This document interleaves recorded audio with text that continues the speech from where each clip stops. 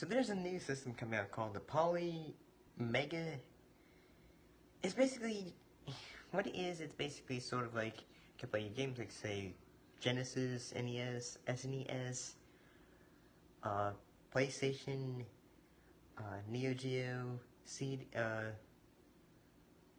Neo CD, I guess, trying to think what else, you can also play, Genesis, I believe. I think I already said that.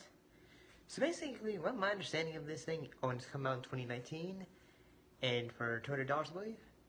My understanding is that this thing is basically just a pimped out version of a Retron 5, and they figure out, oh, cool, we can finally put a PlayStation technology in it to make it CD, and then we can do all the game systems.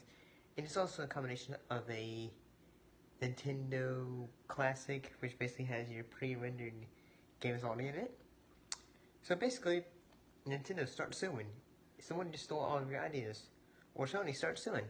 Anyone starts suing. Starts suing this company. They just stole everyone's idea. I'm making a system that can play anything. Anything classic. Start working on suing those people, the Polymega.